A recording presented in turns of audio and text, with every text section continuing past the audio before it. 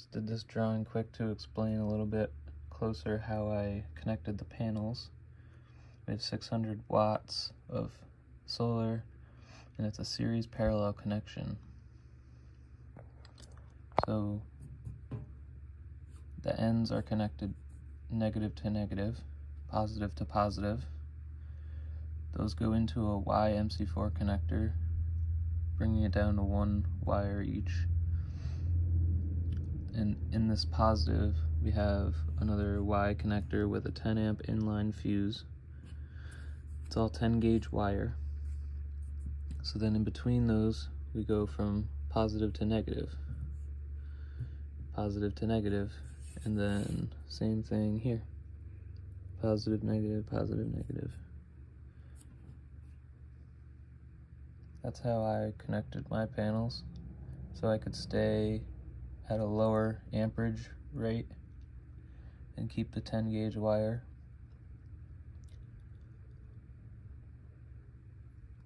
And then I will go over each component in the system in detail and just explain what it's for.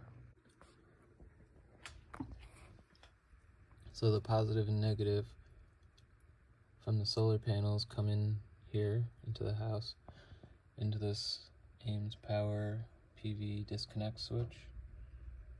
So if I need to do any work in here during the day while we're getting sun, I can just turn this off and then do what I need to do. That goes up into our Victron Smart Solar Charge Controller. It's got Bluetooth, so I can see exactly how much power we're getting and using. So this is 10 gauge wire going in, but then we have 4 gauge wire coming out. You can use 6 gauge wire for this. 4 gauge is actually too big. I had to taper the ends off so I could fit it in there, but it's better to go with something bigger that can definitely handle all the power. So we go up into a 60 amp fuse on the positive. That positive comes up, connects to our positive bus bar right here, and then the negative goes up to the negative bus bar right there. That's the charge controller, and then the bus bars connect to the battery. This is a positive. Batteries are connected positive to positive, negative to negative with 4 gauge wire. You can use 6 gauge again, but I had 4 gauge. So yeah, this is powering our bus bar here. The negative goes directly to the shunt, this smart battery monitor here. So this is the negative coming right here, and then this side goes to our battery switch, which then goes to the bus bar. This is all 1/0 cable, but you can use the same size as you use for your battery. I just had this extra and I wanted to make sure there wasn't any voltage drop coming from the battery to the switch and everything. So I oversized it a bit there. This shunt has a power cable here for the display, which is down here.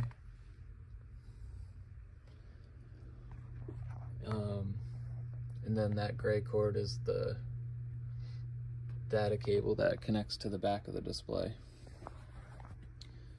So then we have our inverter cables. So this is a 3000 watt pure sine wave inverter. There's the earth right there, grounding to our grounding bar. Also, we have the solar charge controller grounded there. And then this is the ground for the negative bus bar, which is right there. So we have 4/0 cables from the inverter to the batteries. That's the negative, even though it's a red. I have the black heat shrink on there. There's a little bit of copper exposed, so I just covered that up with black tape. But that's the positive coming up here, going to a 300 amp T fuse. These are quick blow fuses, which are recommended for inverters. Going up to the bus bar there.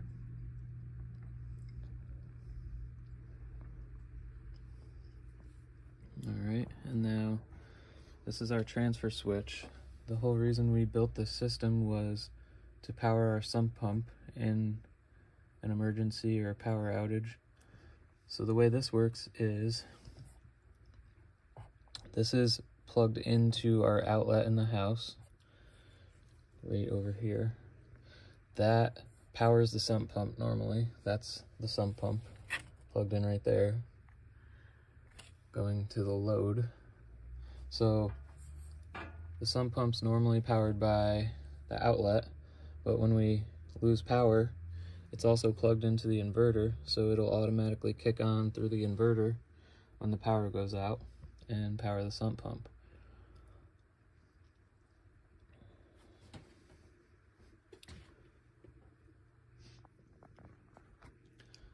Yeah, so that's a basic overview of everything in the system.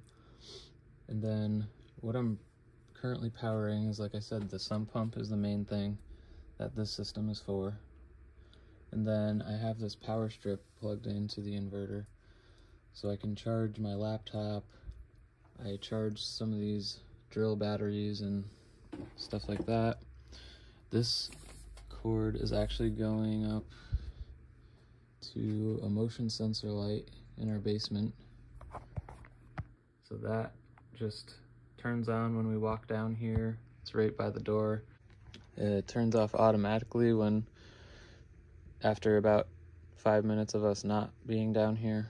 So we're powering that with this system, and it's all working great. You know, when we have full sun, we get about 2 kilowatts of power per day from the solar array, which charges the batteries up pretty fast, especially since we only use about 10% of the power each day. On days when we have full sun, I do use this more. I hook more things up to it and charge more things and just get the most use out of it.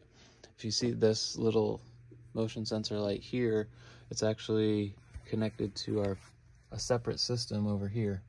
This is running off a 100 watt panel, just one, and then it's hooked up to this lead acid battery here. It's a pretty high capacity for a lead acid battery, but you know, it's just one battery here. So I have 4 of these motion sensor lights on this throughout our basement. They're just smaller ones, and it's a way to use the solar without overusing it, because like I said, these actually turn off in like half a minute without motion. So yeah, get good use out of it without using it too much. I also charge little things here with the USB ports, and then I put these copper clips on here, I guess clamps or whatever they are, so that